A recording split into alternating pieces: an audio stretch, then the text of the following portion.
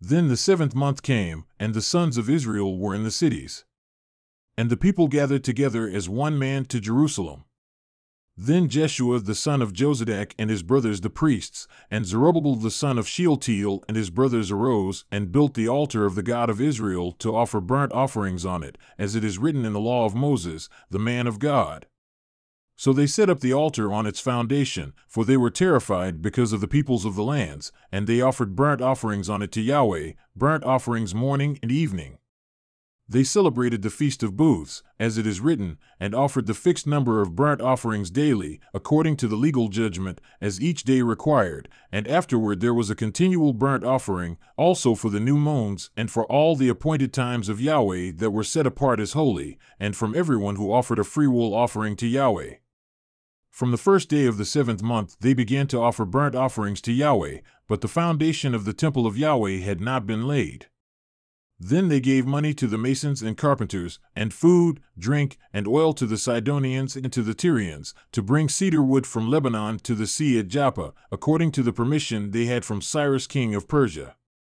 Now in the 2nd year of their coming to the house of God at Jerusalem in the 2nd month, Zerubbabel the son of Shealtiel and Jeshua the son of Jozadak and the rest of their brothers the priests and the Levites, and all who came from the captivity to Jerusalem, began the work and appointed the Levites, from 20 years and older, to direct the work of the house of Yahweh.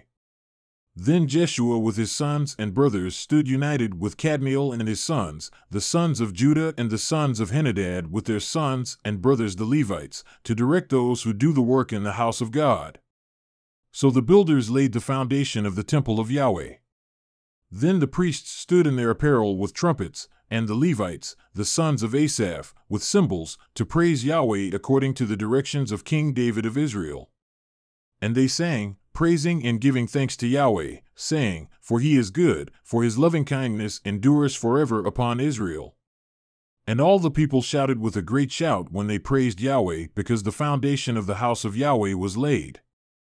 Yet many of the priests and Levites and heads of fathers' households, the old men who had seen the first house of Yahweh, were weeping with a loud voice when the foundation of this house was laid before their eyes, while many in loud shouts with gladness were raising their voice, so that the people could not distinguish the voices of the shouting of gladness from the voices of the weeping of the people, for the people were shouting with a loud shout, and those voices were heard far away.